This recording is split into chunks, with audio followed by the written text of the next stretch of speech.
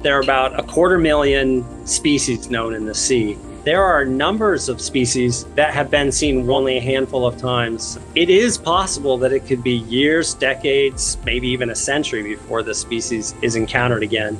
It's one of the things that makes the whole Oceanos Explorer operation so wonderful. You never know what you're going to see, and often when you see something, it's never been seen before.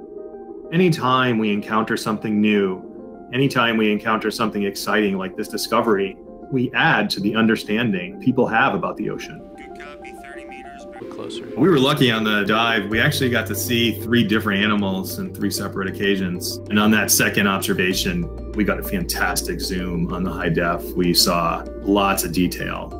After the dive that day, one of the first people I contacted was my friend and colleague, Alan Collins. Alan is an expert in jellyfish.